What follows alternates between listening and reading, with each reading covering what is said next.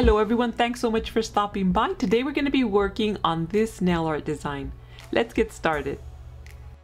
I've been using this beautiful pink nail polish by P2, it's called Cute Girl, the entire week, and I decided to change it up a little bit, so I'm going to be using this beautiful, it's like a dark raspberry color by Pure Ice, and this one's called All Vamped Out. So I'm just going to be applying this color over 3 of my fingernails, my middle fingernail, my pinky fingernail, and my thumbnail. It's just a very rich dark color. So here you could see the fingernails where I applied this burgundy nail polish color. Now I'm going to go in with a black nail polish color. It's also by Pure Ice, and this one's called Black Out. And I'm going to be applying this one over my ring fingernail.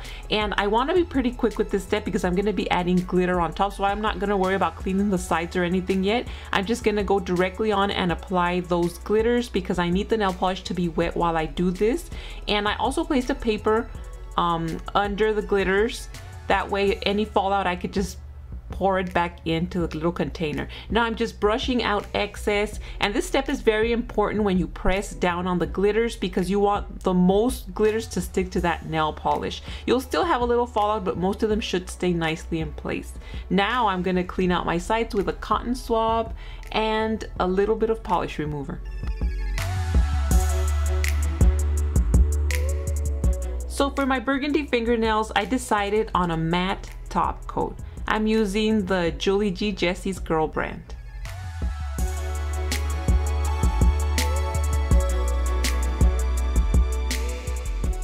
Now the nail design, I only decided to paint it over my pointer fingernail, and I'm just going to be painting a couple of burgundy stripes. These are going to be branches for my cherry blossom.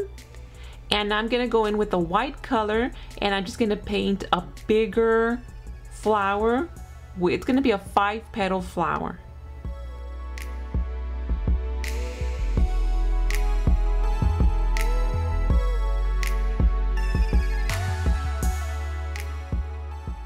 Now over the branches, I'm going to be adding little clusters of 3 dots. And this is just the background for my flowers, and I'm doing just random little clusters here and there over the branches. Now I'm going to go in with a pink color, and I'm going to dot certain areas of those clusters.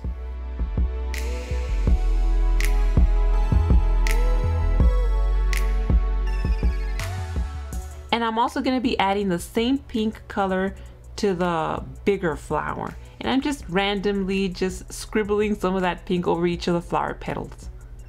Now I'm going to go in with a burgundy and a striper brush, and I'm just adding some of that burgundy to the bigger flower, just making those strands going outwards towards the flower petals, and also dotting that same burgundy over the little clusters. Now it's time to go in and add a little tiny bit of black, just dotting those little clusters. And for the bigger flower, I am going to just add it to the center of the flower. Now I'm going in with the yellow color and just dotting those little clusters, a little bit of yellow, and the bigger flower just adding the dots to the center of the flower. Now I'm going to make one final branch connecting to the bigger flower with the burgundy color, and I also decided to paint black leaves, and they're just tiny little black leaves here and there over the branches.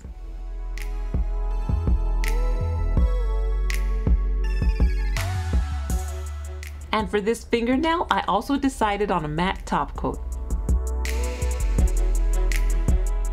And that's it. That's how you're going to get this nail art design done. I'll make sure to list all the products I use for this design in the description section. Thanks so much for watching, and I'll see you guys next time. Bye.